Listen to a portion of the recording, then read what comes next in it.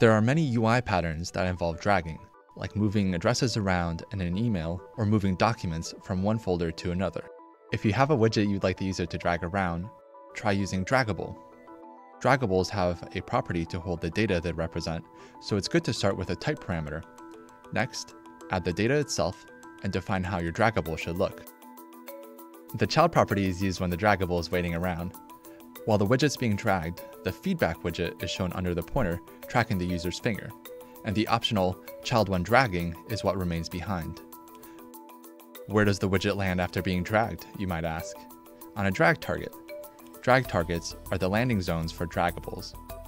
They have 3 function properties for handling data. OnWillAccept is called to test whether a draggable's data will be accepted by the drag target. OnAccept is called when a valid draggable lands. And OnLeave is called anytime a draggable is dragged over the target and then leaves.